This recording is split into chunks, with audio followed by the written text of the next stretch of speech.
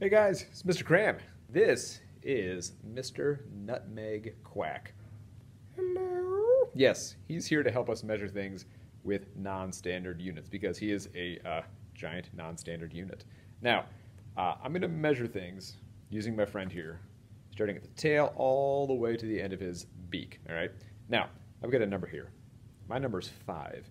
Your number might be different, but I'm going to go find something that's about 5 Mr. Quacks long. All right.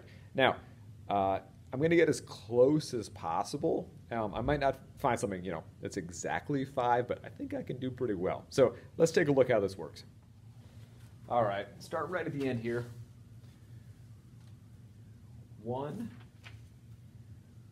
2, 3, 4, 5, 6, 6.5. Nope, too big. Okay. 1, 2, 3, 4. Ah, so close. 1, 2, 3, 4, 5. Just a little bit too long. It's about 5.5. Okay.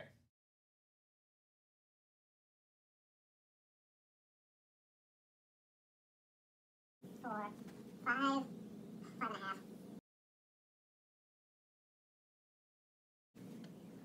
1, 2, 3, 4.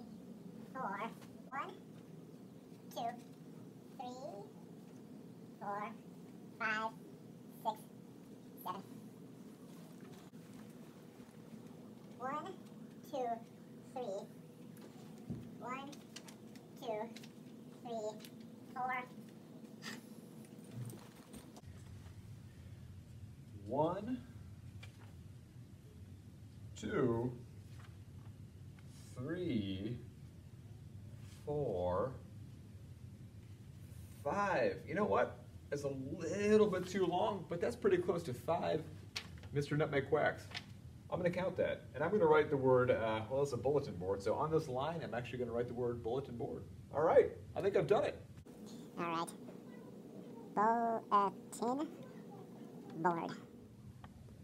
All right, guys, once you've found something that's about this number long and you wrote it on the line, bring this on into your teacher and show them what you found. I'm sure they'll be proud of you. And I hope you guys have a great rest of your week. I'll see you next Wednesday.